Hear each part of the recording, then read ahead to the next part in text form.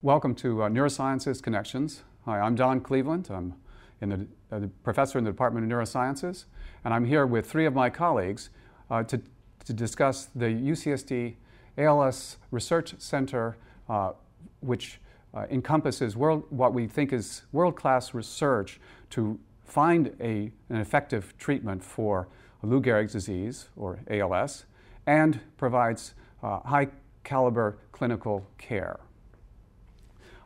So let me introduce myself first. My team joined UCSD in 1995, and since then we have worked very hard to develop what is the first gene silencing approach for treating an inherited form of ALS. That's now in clinical trial, and we have our fingers crossed, hoping that it will really be a safe and effective therapy. Let me now introduce my other colleagues. First, there's Larry Goldstein, who's head of the UCSD Stem Cell Initiative, Dr. Al Spada, who's just joined us from Seattle, and Dr. John Ravits, who has also joined us just this last June from Seattle. So let me start with Dr. Ravits. Welcome to UCSD. Why don't you tell us a little bit about what you expect to happen now? Well, thank you, Don. I'm just getting unpacked and ready to go, and I think I came here with a vision of really two directions. One is to help build on the clinical programs that were already here so that we can have the care for the patients, and we're ready to test medications and drugs and new approaches to trying to cure it. And the second reason I'm here is to bring my research ideas and the things that I've been building on in Seattle to work with the three of you guys to try to get myself to a better level, and also to try to influence some of your ideas if I can, or if I'm in the right park. Yeah, so as I understand it, one of the contributions that you made recently was to follow disease course in patients quite carefully, demonstrating that it very frequently starts focally and then spreads. Can you tell us a bit about that? Yes. So I think one of the key drivers for me is that what I see in the clinic on a daily basis when I'm seeing patients is a disease that's much more three-dimensional, and it's trying to bring those ideas of how could this occur in 3 dimensions, what is it that's spreading, and what are the mechanisms for that. It also gives an opportunity to try to research it in the outer directions on the nervous system, and it gives me an opportunity to try to gather this material and then bring it into the research arena where we can study it and try to and figure it out. So turning to Dr. Goldstein, Larry, why don't you tell us how the stem cell initiatives may affect Lou Gehrig's, the therapy for Lou Gehrig's disease? Sure. Well, I think our most imminent project, what we hope will make the nearest term contribution to an effective treatment for Lou Gehrig's disease, is work that came from experiments that you and I did and our teams have done over the past 10 years, which have shown, as you have so beautifully put it, that part of what happens in Lou Gehrig's disease is that the neighborhood surrounding the motor neurons goes bad in disease.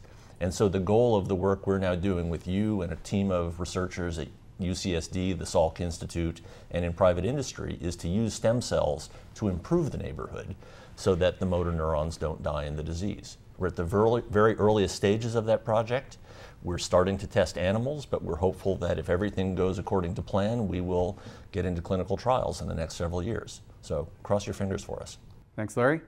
And now, Al, tell us, what brought you to UCSD and what do you see as the opportunities now? Right. Well, so I came to UCSD about 2 years ago from the University of Washington. I came here because I was very excited about the opportunities to advance our neurosciences research with people like yourself and Larry. And I also came here as part of an initiative to advance UCSD's abilities in the area of genetics and genomics. And as you know, I'm an associate director of our new Institute for Genomic Medicine. And the idea is that disorders such as ALS, Lou Gehrig's disease, that we may make considerable progress by looking at the genetic material from individual patients and try and profile exactly what is going wrong with individuals at a genetic level so that we can tailor treatments to treat their disease. And ALS is most often what's called a sporadic disorder, where it doesn't run in families, and it may be that there are different versions of ALS, and by profiling genetic information from individuals, we may be able to come up with therapies that will work best for them. So that's something I'm very excited about. Is there anything unique at UCSD that really makes those genomic approaches more probable of success than elsewhere?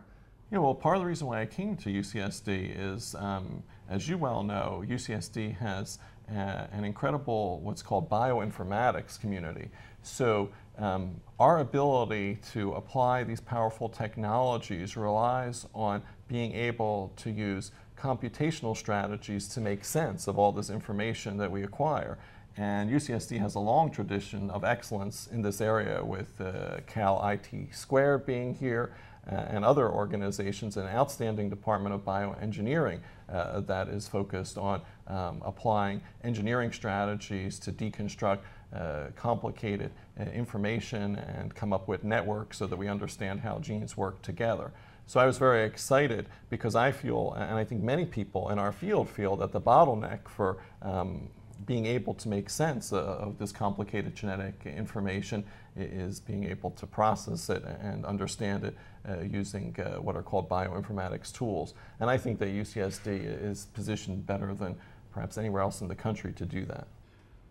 Thanks, Al. And now, John, I wonder if you could tell us a bit more of how you see the clinical care moving forward here at UCSD. Well, what we're trying to do is very quickly put into order a higher level of integrated care for the patients. It's very complicated to care for an ALS patient, and it takes an experienced professional team, and it takes a lot of systems that are refined so that it's easy for the patients. They have enough on their plate, and so the clinical care needs to be very crisp and easy for them. So we're working on our clinical care programs, and one of the main things that we want to do is get ready for research programs, so that then when we're ready to do therapeutic trials, we're ready and we're organized and we have that ready to offer the patients. And so we're being very aggressive and trying to be open for that hopefully within 6 months or a year, ready to receive the patients. Excellent news. Thanks, John. And that's it for this episode of Neurosciences Connections.